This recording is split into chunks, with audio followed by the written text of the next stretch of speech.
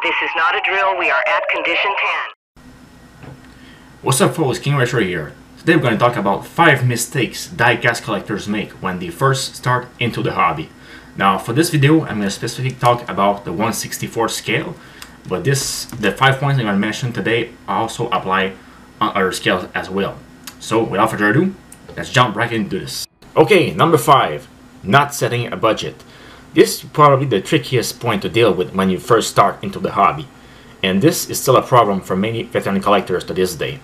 Not setting a budget could be catastrophic for many reasons. Now, the amount of money you put away when you collect diecast depends highly on your life situation. For example, if you're a student, you're living in a parent home, you're not having a lot of duties to do, or don't have a lot of bills to pay, and on the side you have a little job that makes you a nice little income, then things might be easier for you to handle. On the opposite way, if you are middle-aged and married, having 3 kids and a wife to satisfy, if you know what I mean, and having a ton of jobs to do and a ton of bills to pay, then things might be a little bit more complicated to deal with, if you know what I mean. So the best thing you can do when you first start collecting is to fix a maximum amount of money per month on your diecast spendings. Choose an amount you're comfortable with. It can be $100, $200, $300, depends on your life situation. And make sure you keep tracks of everything you buy during that month. Where you buy it, when you buy it, and what did you buy. Could be on Amazon, could be on eBay, your supermarket, your Walmart, a collector's show, doesn't matter, write it down. And make sure you keep track and the historic of everything you buy. This way, your personal finance will be in much better health and you will enjoy better collecting. Alright, number 4. Okay, number 4. Collecting for the wrong reasons. If you're getting into this hobby for the wrong reasons, you're not going to enjoy your experience as a diecast collector. One of the most obvious reasons will be to collect for value. Now, don't kill me in the comment section down below yet. I will get to that point.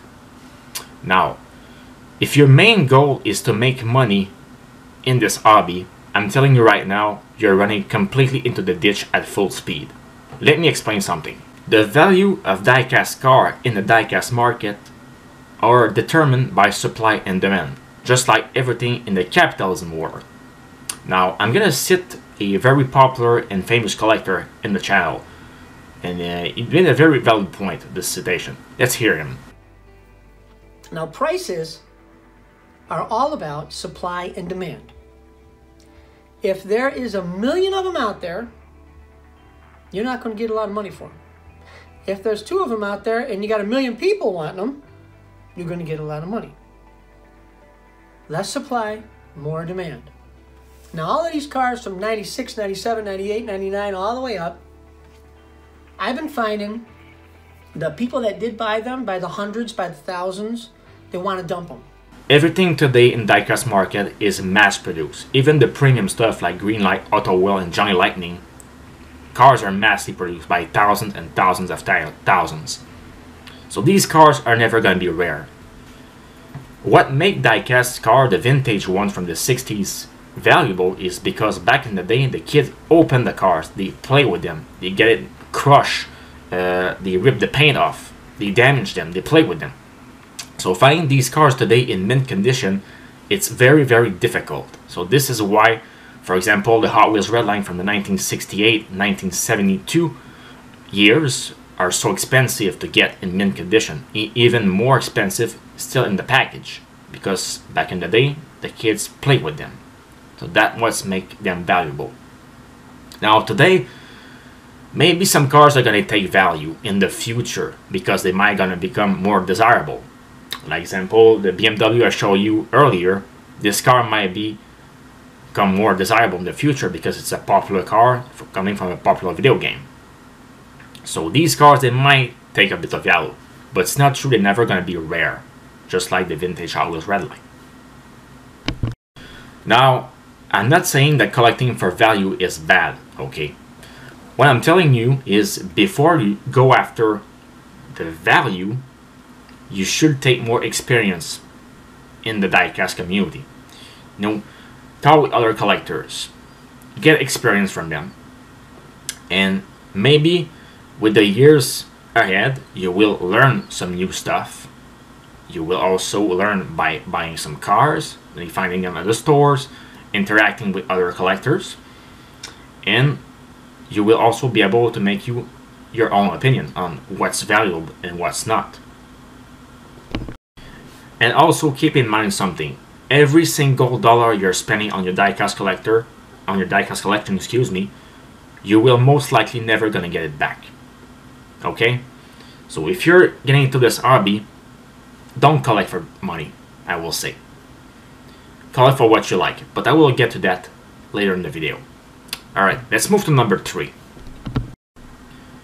One last thing.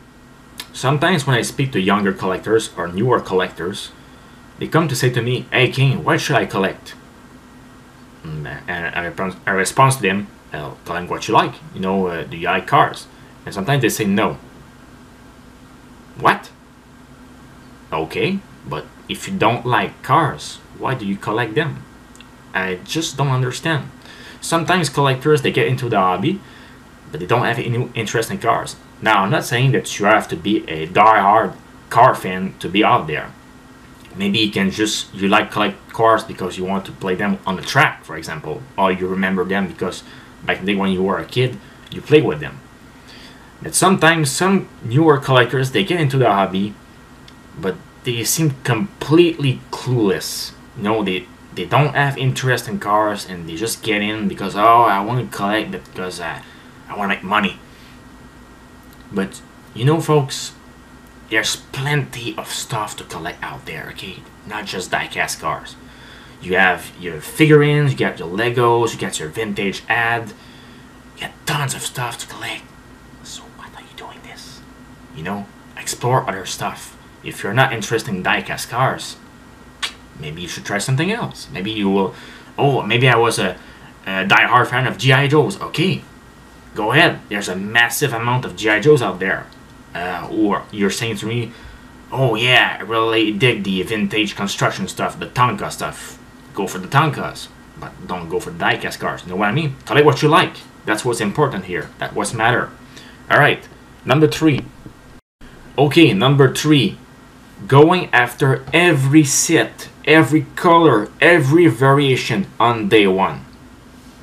Okay, folks, I don't want to discourage you, but if you're just thinking Hot Wheels, and over the past 40 years, there's thousands and thousands and thousands of variations.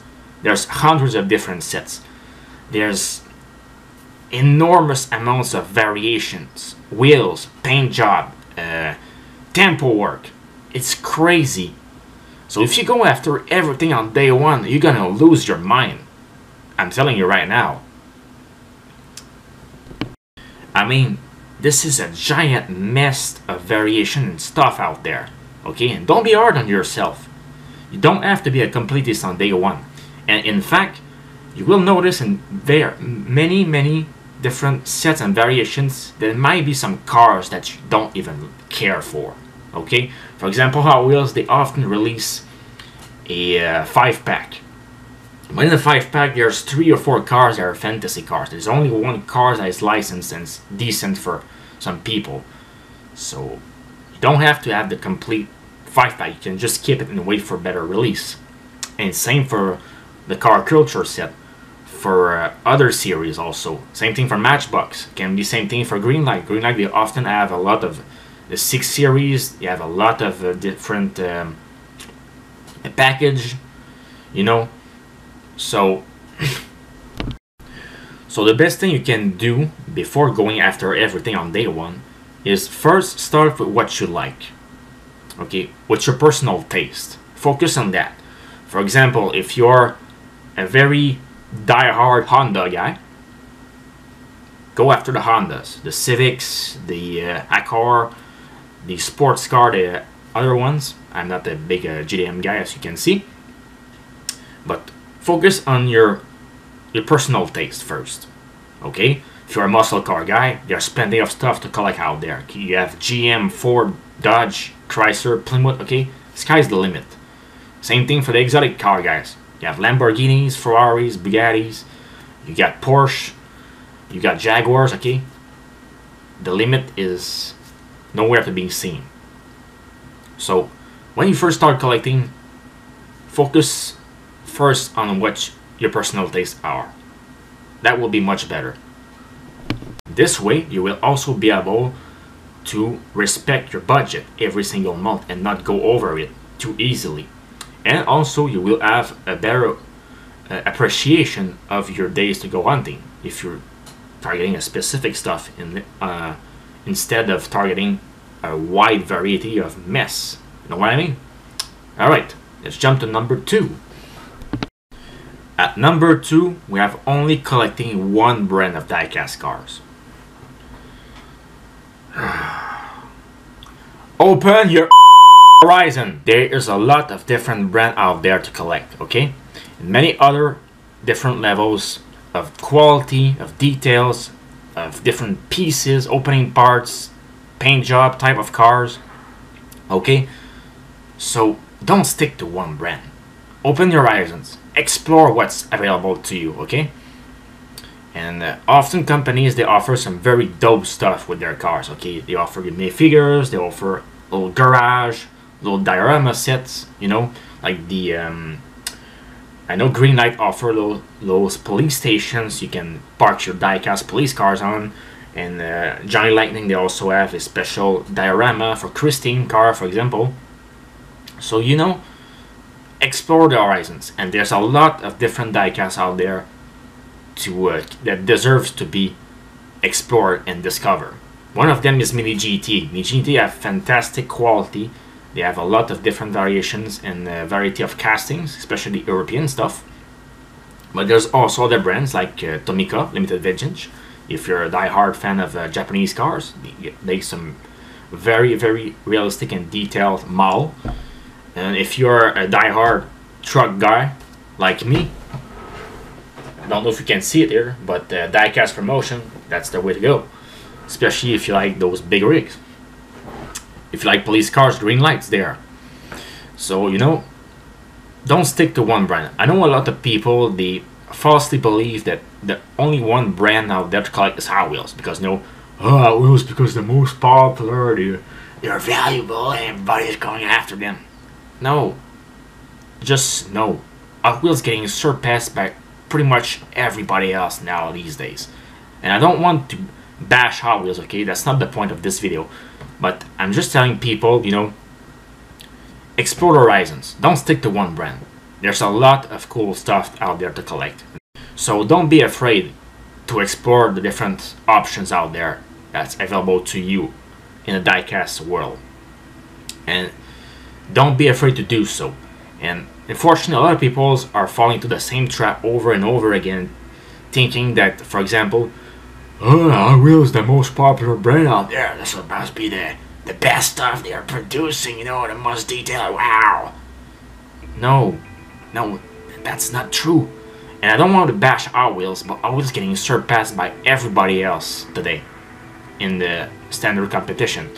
You know, you get brands like Mini GT that have fantastic details for the European cars. Tomica Limited Vintage, if you're a very die-hard fan of Japanese cars, that's the brand to go.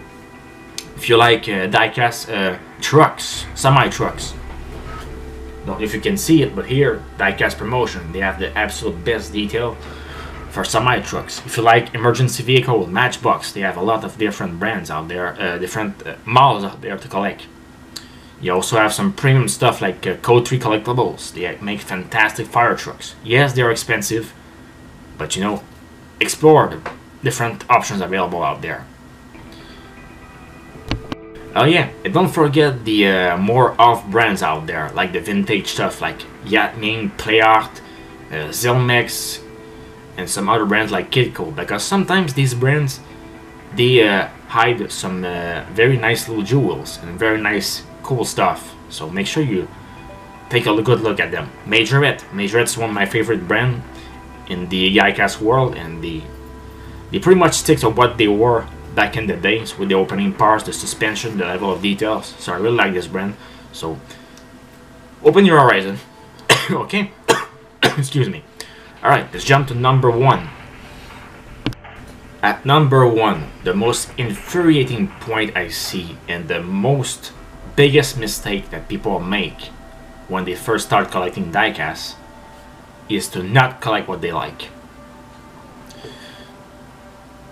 I mean, sometimes newer collectors tend to collect the same way as the others do. They get sucked into a perspective shown often by the big collectors or the influencers of how you should collect, what's gonna be valuable, or what's popular and what you should collect, and etc, etc, etc. If you're doing this, you're doing two mistakes. First, you're following the group, which is not very good.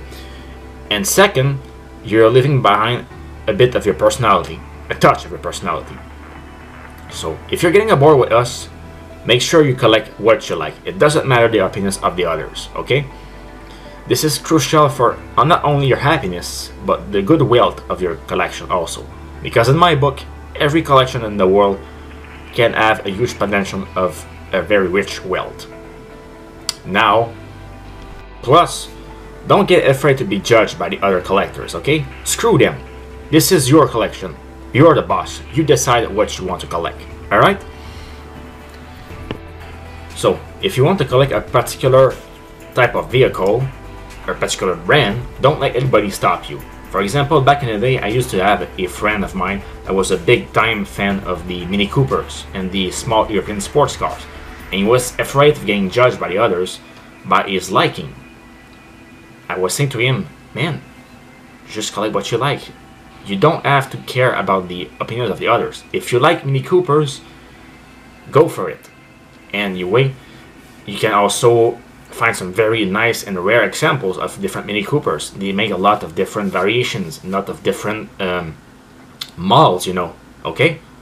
So, what I was basically saying to him is, get off the highway, you know? Try the country roads. Sometimes you can find some hidden treasures. So get off the highway, boys and girls. Try the country roads. There's very often hidden treasures on those back roads. Just like the Duke's boy and Duke's Hazard having fun with their General Lee. And if you enjoy collecting milestones, heck, go for it, okay? Don't let anybody stop you.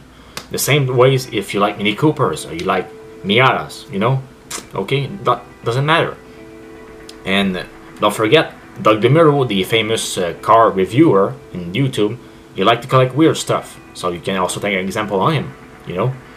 He's having fun. Even what he is collecting is not what other people's are necessarily collecting, you know? So, if you like Japanese cars, go for Japanese cars. If you like trucks, go for trucks. Like exotic cars, go exotics. If you like American muscle, go for American muscle. If you like a bit of everything, then sky's the limit for you. Anyway, this is pretty much what I was anyway, that's pretty much what I have to talk to you about today. So I think Race Grooves have something to say to you folks before we go. Anyway, thanks for watching, and I will see you guys in the next video. Thank you for watching. Happy collecting and have fun with your toys. Play with them, that's what they're for. Bye bye.